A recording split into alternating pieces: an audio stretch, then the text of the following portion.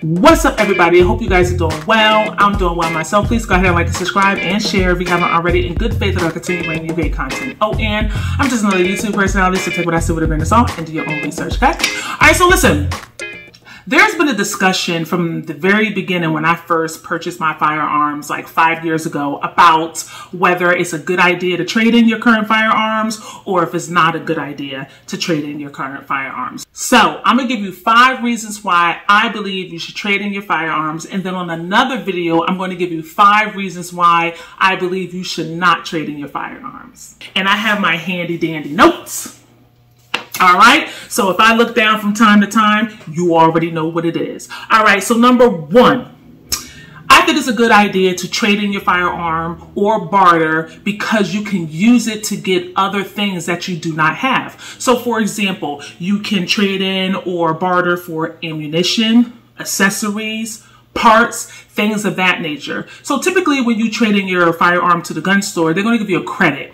And you can use that credit to get ammunition, to get parts, to get accessories that that you can purchase right there at the store. Or if you know someone, you could say, hey, I got this, I don't know, VP9, and I want to trade for this particular optic that you have. Would you like to barter with me? They may say yes, because maybe they already have several optics that you can choose from where they don't need the extra optic. And so that you benefit from it, they benefit from the VP9. I'm just using that as an example, and all is well. Okay, so trading and bartering for something that you don't already have is a great idea. All right, number 2, listen.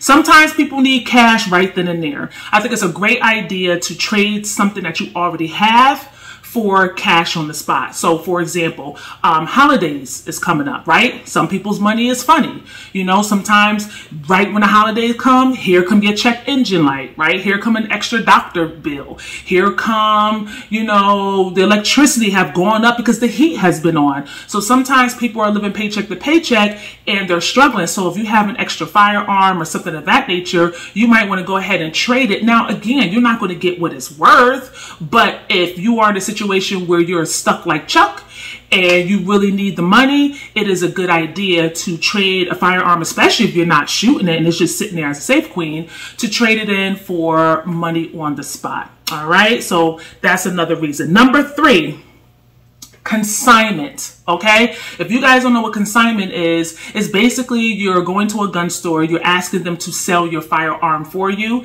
instead of trading it in to them. So for example, if you go there with a Glock 19, right, and you say, hey, I'm going to put this on consignment for $500, and you know, they'll say, okay, but we're going to take a cut. And I think the cut is around 15%-ish. Some stores might do 20, but anyway, they'll sell it to a patron for $500. They'll take their cut and they'll give you the rest of the money. And typically consignment is more beneficial for you financially because you're going to get more money than you would if you had traded it into the store, if that makes sense. I'm trying to make it very simple for you guys. So some people will rather put their firearms on consignment, get more money back, than selling it to the store where they'll get less money back, because remember, the store is going to buy it from you for way less than you paid because they have to put it back out there to sell, so they're going to want to make a profit too. So throw it on consignment, get a couple of extra dollars, and I think that's a good reason to trade in your firearm. All right, number 4. It's a chance to try something new. Let's just say you have, you know, several firearms and you're like, hey, I want to try something new, but I really don't want to come out of pocket to pay $600, $700, $800 for a new firearm. So you'll trade in something that you have that you don't shoot often. And so you'll trade it in, and then you'll get the other firearm that you're interested in. And so you'll just pay the difference. And again, you're not going to get as much as you paid for the firearm if you're traded it in, but you can trade it to a private party or someone like that where you can get a little more money back and then get the firearm that you want. And when you pay the difference, it's not going to be $700, $800, $900. You're going to pay the difference of what your firearm is worth and what the other firearm is worth, whether it's new or used. And so it's a good opportunity for you to try different firearms that you always wanted to try with paying less money out of pocket, if that makes sense. All right. And number 5 is last but certainly not least, but let's just say you have a rare firearm, or you have a hot firearm that everyone wants. And let's just say for that firearm, you paid $1,000.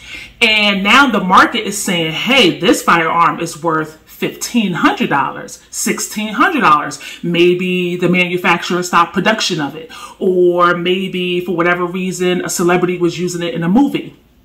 And all of a sudden, the interest in the firearm went up. So now, what you paid, that little $1,000 you paid, is now worth $1,500, $1,600 for the firearm. So you might say, well, you know what? I'm not shooting this firearm. I might as well strike while the iron's hot. I'm going to go ahead and sell it and get $1,600 and make a $600 profit. So that would be a good reason why you could sell your firearm while it's still hot. Some people may agree, some people may not agree, but these are the reasons why. So again, you can trade for ammo and accessories. You can get a couple of extra dollars right around the time where you really need it, maybe holiday season. You can put it up for consignment and make more money than you would if you traded it in. It's a chance to try something new. And if you have a rare or hot firearm and it's time to make money off of it, you can strike while the iron's hot. So those are the 5 reasons why I believe that trading in a firearm could be beneficial to you. So let me know your thoughts. Sign off in the comment section. And then on my next video, I'm going to give you 5 other reasons why I believe that you should not trade in your firearm. Okay? All right. Thank you guys for watching. I hope you're doing well, treating one another with kindness, and I'll see you in the next video. Thanks.